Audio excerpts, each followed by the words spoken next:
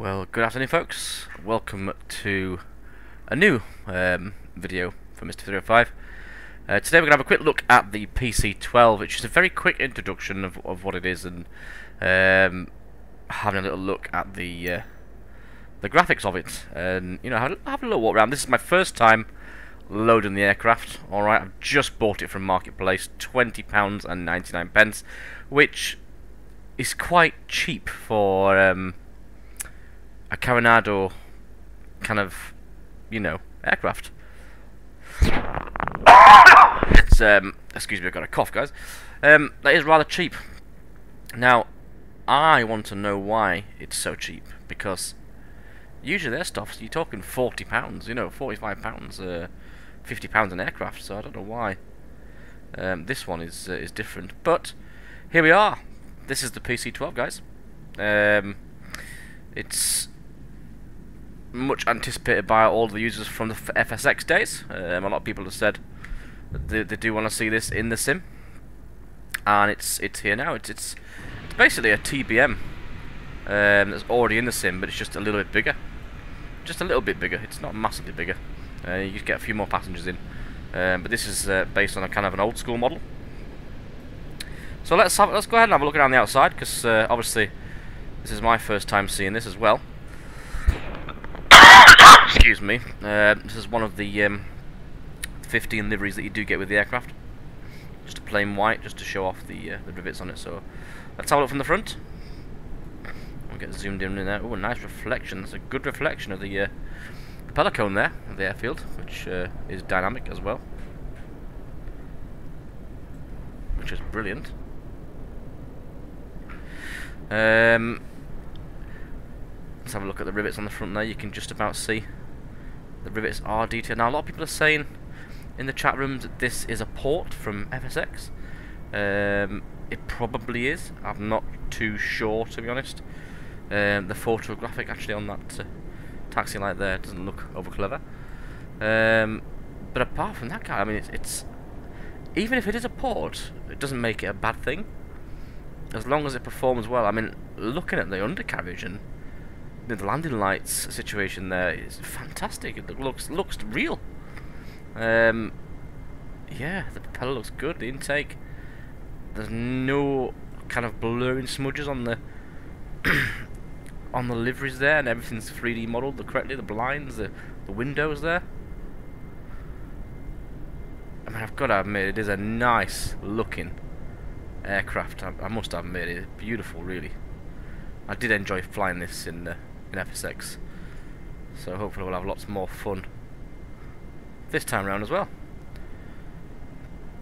So you got your nav lights at the end there, you got your anti-ice on the wings, and then also you've got your navigation lights on the end, which looks green. I don't know why. Let's go around the back. Let's have a little look around the back. You got your obviously luggage compartment door there, and let's have a look at the operational movement of the rudder while we're here. Full left, full right. Let's do some input sticks there. I'll tell you something, that's a really, like, I've got a yoke there, and that the smallest of movement, and that is, you know, that's what it's like in real life. The small inputs are, you know, all by the wire controlled things. A little bit of buffer on the flaps there, but apart from that, guys, it's looking alright. I'll go full down. That's a little bit sensitive, is that? But yeah, I'll look around the other side. Oh, Dave's in the way there. Hello, Dave. But yeah, it looks good. First impressions are, I mean, some of the photographical, like that little landing light on the wing to the left there, not so good. But I mean, it looks weathered as well. This aircraft, this livery as well, does look weathered. So whether that's something to do with it, but that looks really nice. I do like the weathered look with these. So let's go ahead. Like I say, guys, this is my first time actually looking at it. I'm running a bit stuttery actually. So we'll go ahead. Well, let's have a look inside. Let's see what the crack is. So this is the cockpit, obviously. Now let's see what works and what doesn't. So let's have a look at some blinds. Oh, they work.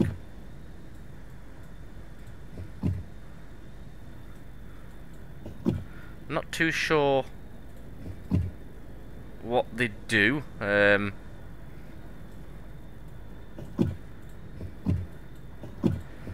not too sure what the point of them is there, because obviously they should pull down a little bit further. Unless you're 25 foot tall, then you can look for them. So yeah, that needs to be fixed. It needs to come down a lot lower down, centre of the windscreen. Let's have a look. Let's open the window. Oh, okay, guys, the window doesn't open. That's a poor failure on Carenado's part, that. Because everything in the Carenado should work. That was the whole point. They were one of the top, you know, modelers for and the top-notch products for FSX and for Microsoft Flight Simulator. You know, none of the breakers work. But there's not much information, to be honest, on this product. The map light doesn't work. Parking brake obviously will work.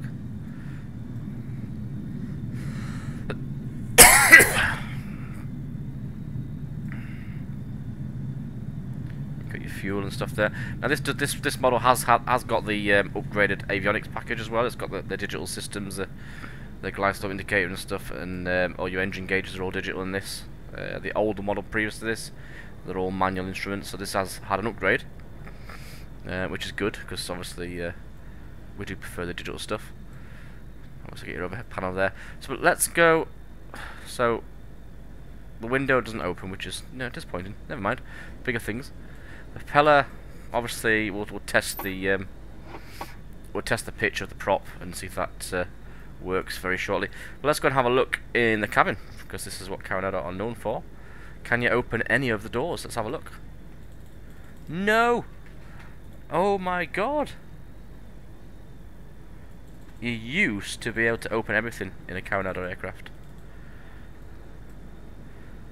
Some of the modelling in the actual cabin's pretty poor. You can't even... Oh, we've got an armrest. Armrest go up. Oh, what's this? Press latch, pull lever up. Fuel. Oh. Excellent. So, anyway, let's have a look at the cabin. Let's see what's going on back here. So this is obviously the... I'm guessing the standard 1, 2, 3, 4, the standard 6 configuration. In this aircraft, you do have different variations that you do have. Oh, what's this? Look at this. This is an emergency exit, and it is highlighting my mouth. Let's press it and the whole thing goes. Oh, it's a blind. Look at this. The blinds go down. That's pretty neat. I do like that. You see that in the Fenix as well, which is really, really good. I was kind of hoping that I was able to remove the emergency exit, and I thought, oh my god, that would be... Oh, we've got a very fast table.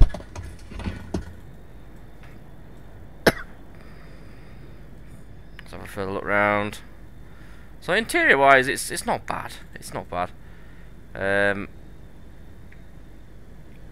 Could be room for improvement. Yeah.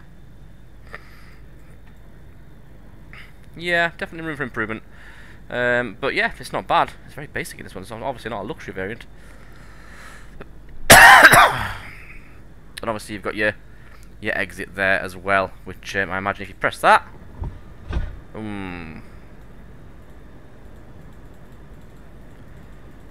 I don't know where you click to shut. You'd really have to go outside to close it. Yeah, you must do. So anyway, let's go back into the cockpit, because I believe this comes with an iPad. There we go. Is that an iPad? Oh, there we go. And this is something that no, come on. Why does this sit there? That's really annoying. What a stupid place to put that. Like, you would think you would put it like in most aircraft. It's kind of, down here. To the left-hand side, out of the way. Why is it there? That's really annoying. And I bet it's not just sat on anything. Oh! Look at that, we've got a floating iPad. come on, Carenado, get your bloody act together. That's pathetic. Come on. If anybody knows how to move that, let me know in the comments, because I don't know how to move that. It just keeps saying. But anyway, right. So, static elements. Let's put them on. Put that off. Tow bar. Let's put it on. Pilot show me no. No. Passenger doors open. Cargo doors now open. Oh, excellent. Now, see, this is something that I was in discussions with the Carenado team a little while back on Discord, talking about the GTN 750 incorporation into their aircraft, and they've finally done it. They've finally put it in now, because I'll be honest with you, this system, the GS 550 is crap. You know, it's very old now. You know, you see these in like the 1970s Pipers flying around. You know, so let's just activate the GTN. Oh, it's 750. Oh, woof, oh, oh.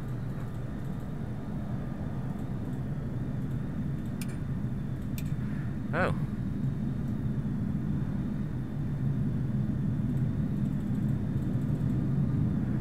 Right. Okay. So.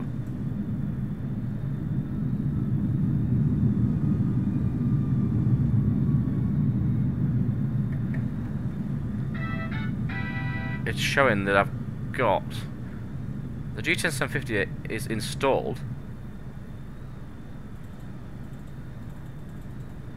However, that's not the GTN 750, unless it is the screen. But I'll tell you what, let's turn the batteries on. Let's find out what's going on. That's not the GTN 750. So what is going on here? Let's get the avionics on. Right. So.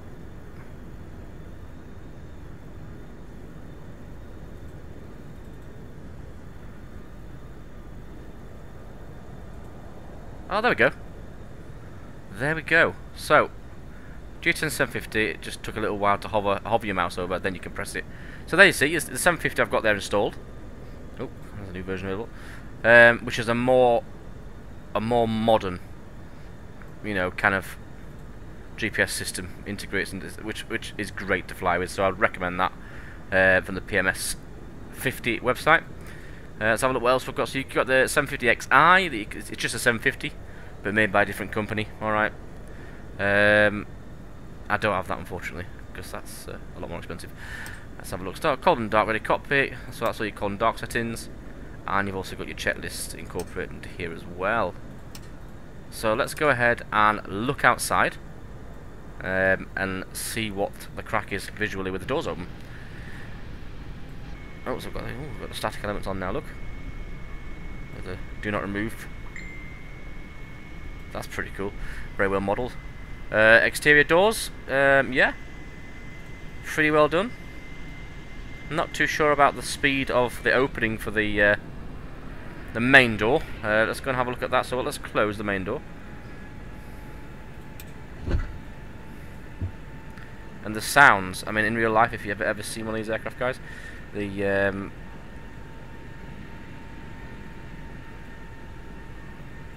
older models, some of them are electric, some of them are on pistons. Now this one would probably on a piston because there's no electric button to actually open the door and close it at all. So I imagine that when you open the door, it should make a noise and go a lot slower than that. So that needs to be fixed. It's not very realistic, unfortunately. But yeah, that's just been me being critical, to be honest. So let's get rid of the tow bar, and let's go ahead and see what the propeller pitch is like. So we'll close the doors. That's far too fast. You can't even get outside to watch it. So static elements off. Right. Okay. Master caution reset. So let's have a look at the propeller pitch proper. See if it actually moves.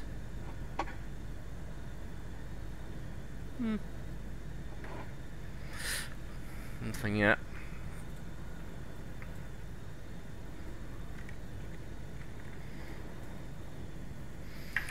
So it doesn't actually, the conditioner.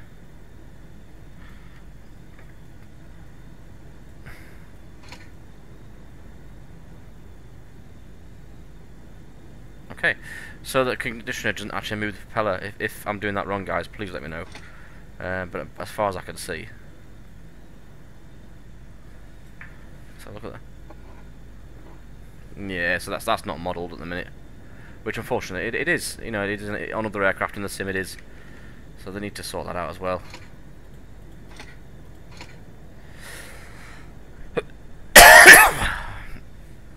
So let's have a look at the cockpit lighting. Let's get some lighting going. Instrument lighting on.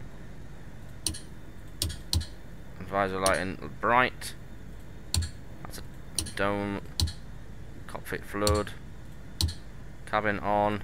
Reading lights on. Should have been that on. Hey, excellent. So let's go ahead and. Oh, is that a weather radar down here as well? Press any bezel to continue. Traffic system.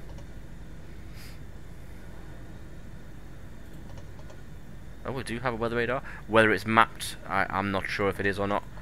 But yeah, I'll have to read the instructions on that one, unfortunately. Let's have a look at some lighting outside. Right, let's get started with the nav lights. Let's have a look at nav.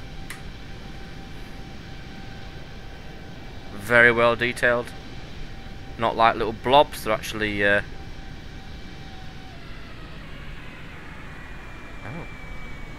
That was different, that one.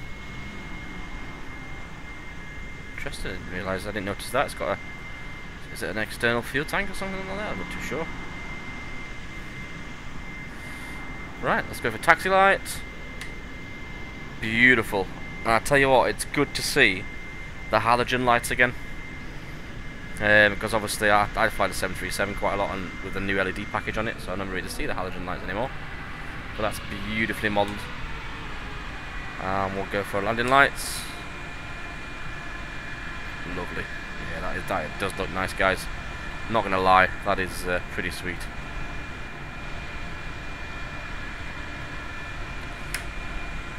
And then we'll go.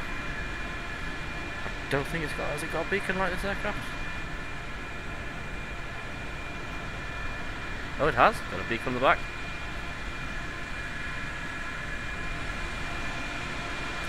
And then we'll go strobe lights. Let's have a look at strobes.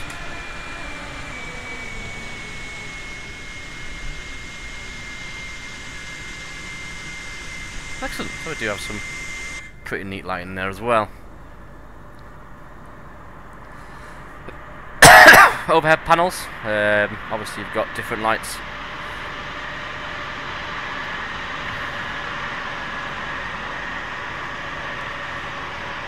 Light tests, and then you've got obviously your de-icing stuff there, and your cooling systems and your bus overloads. So how do I turn the lamp test on?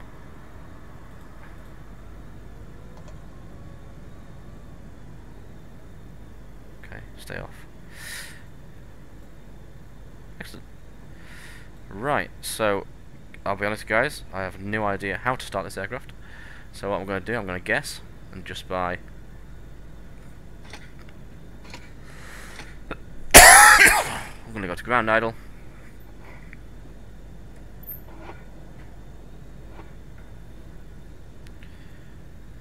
What does that do? So I've got the Bravo system. It's moving something, but I don't know what. Haha. Anyway, let's go ahead and get it started. So, ignition, automatic. Let's have a look. Gen 1 is off. External power's off. Let's go for start and see what happens.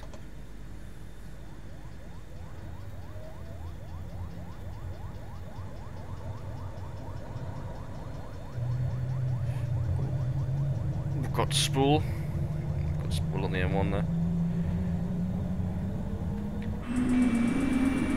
Sounds nice.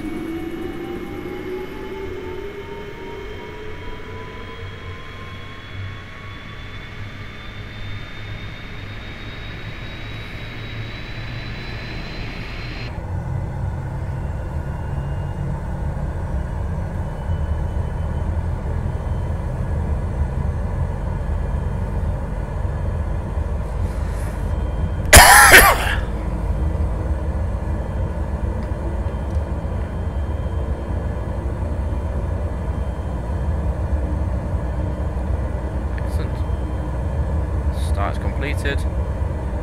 Bus on. Overload. Gen 1, standby bus on. Gen 2's on. Master power emergency off button, obviously, is not simulated there, which is again quite poor actually for this developer. What we'll do, guys, we'll take you for a taxi, and then we'll take you a little takeoff and we'll just see what your handle's like. Like I say, I've not flown this, so it'd be interesting to see what your fly's like. So we might as well give it a little whirl. Not familiar with this aircraft whatsoever, so we'll see what happens. So we'll give a notch of flaps for takeoff.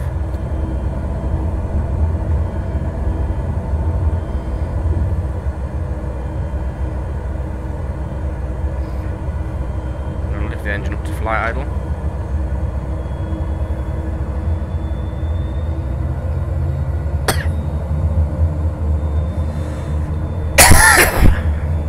And let's go for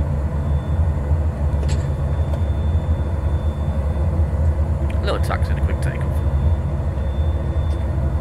That's very fast.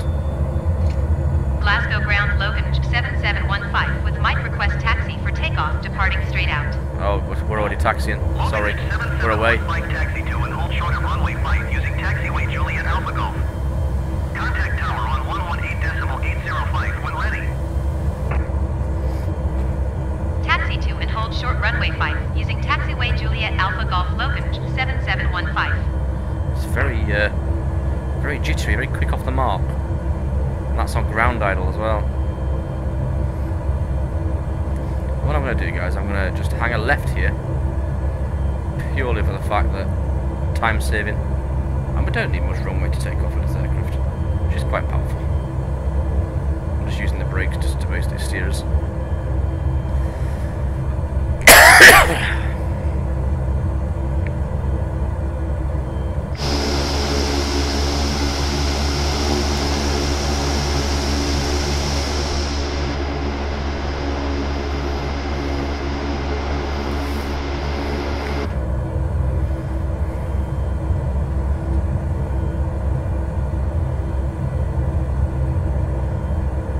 Very sharp on the brakes, very sharp.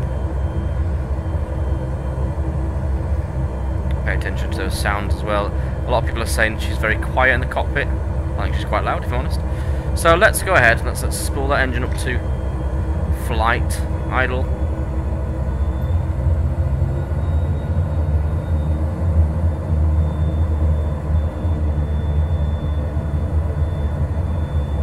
I'll go ahead and give her some throttle.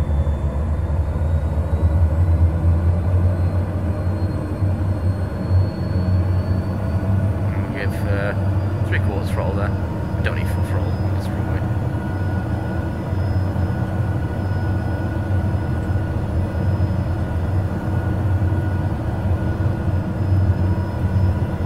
We'll give a full beat and see what happens.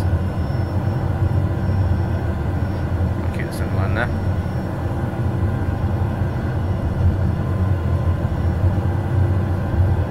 Okay. 70 knots.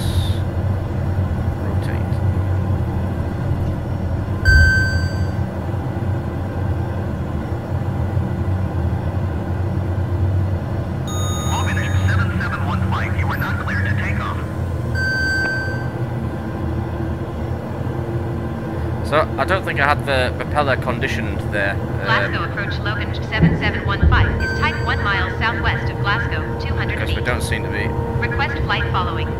pulling away very much, to be honest. 7715 Glasgow approach. Squawk 0407. So we'll go quickly. Squawk 0407 Logan 7715. With the trim. So Logan 7715 radar contact 2 miles southwest of Glasgow, 600 feet. Altimeter 29.83. that is now full throttle. Roger Logan 7715. God, what's beeping at me now? She's a bit stuttery in the cockpit, guys. Very frame heavy. Not liking that.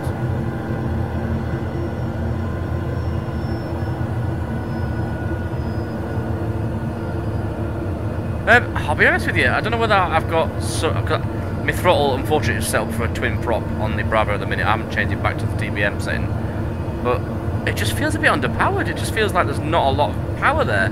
So whether I've not correctly set the pitch, but you know, we should be pulling a lot faster than that.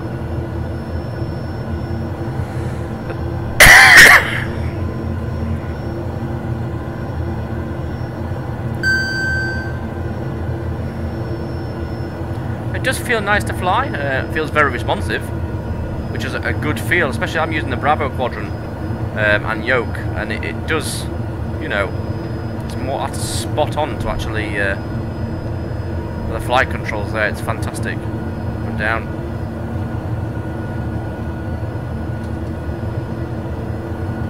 A little bit sharp on the rudder,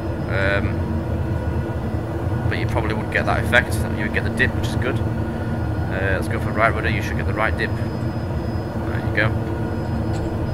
Fantastic. So just test now. No, that's good. Right, we'll bring it back. We'll bring it back down into Glasgow, out of Hometown Airport, and then we shall switch her off, and we'll see what you guys think. We'll have a little skim flap about what's good and what's not good, what I don't like about it.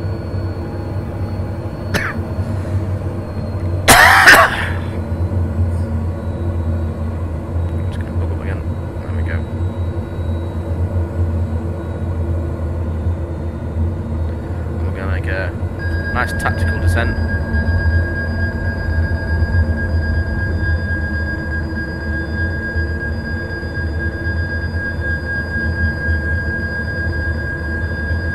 So I don't know why it's telling me to put the landing gear down, because I've only used one notch of flaps. I don't understand why.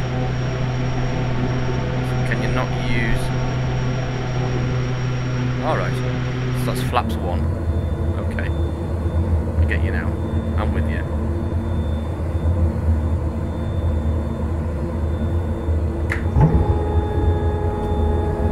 Flaps full. We'll come in for a nice right-hand sweep landing on the runway. Tactical descent. Don't judge me. I'm not used to small things.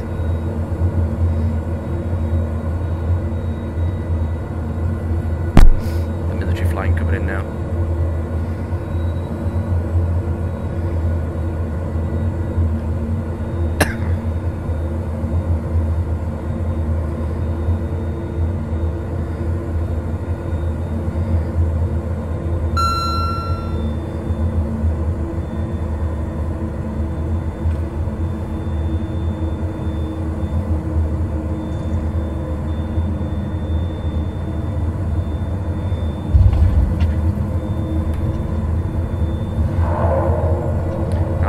Brakes here on purpose. I want to see what the reverse thrust is like. Oh, spot on.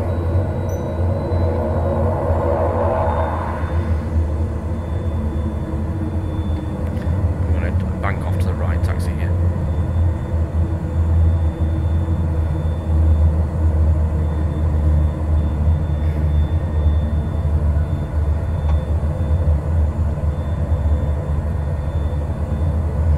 Just a bit jittery on the old brakes. I'm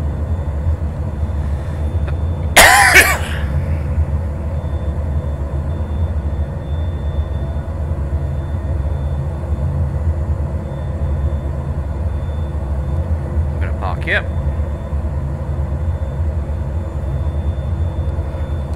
Parking brakes on.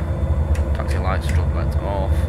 So that I must have a conditioner somewhere.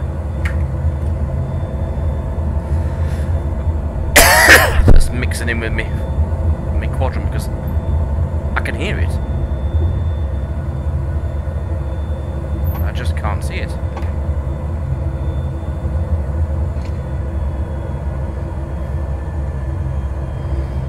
I'll go for shutdown.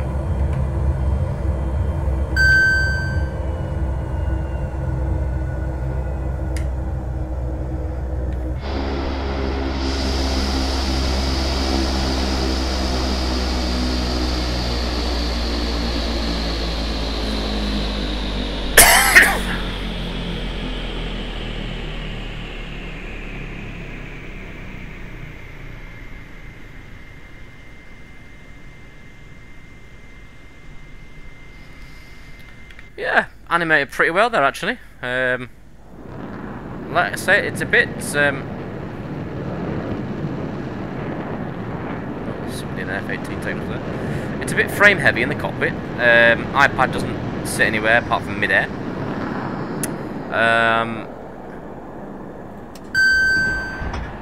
But yeah, apart from that.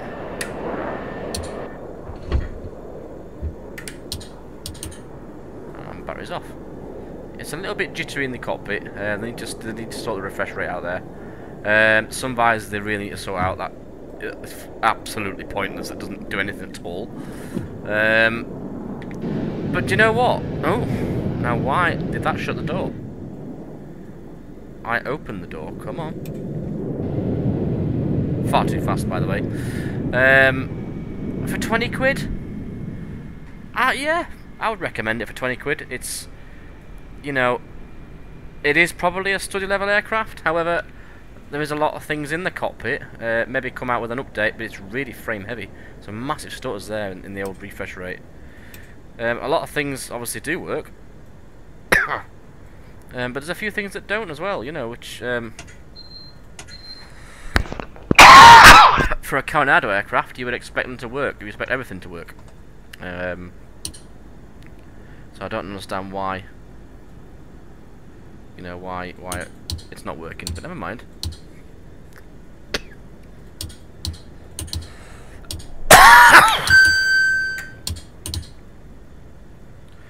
For some reason I can't actually shut down that panel.